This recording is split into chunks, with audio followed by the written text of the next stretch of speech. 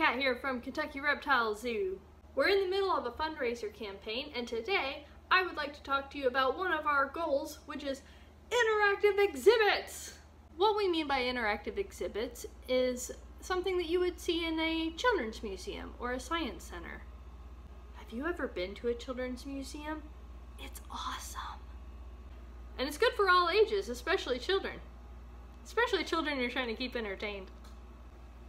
One idea that I have is a design for a model of a snake skull.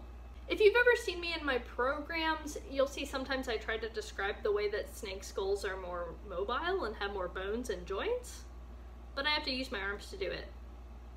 Having a model would make it much easier for people to understand what I'm trying to explain. Another idea we have is one of Jim's designs, which is an interactive walkthrough exhibit in which you get to be in the habitat and the space of one of our king cobras.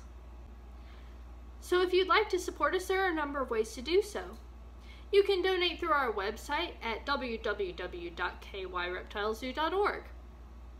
You can also donate to us through Amazon Smile or through our Venmo account at KYReptileZoo. For these last few days of November, we also have a live auction over on our Facebook page at Kentucky Reptile Zoo. Until the 29th, you have the opportunity to bid on an original artwork done by our King Cobra puppy.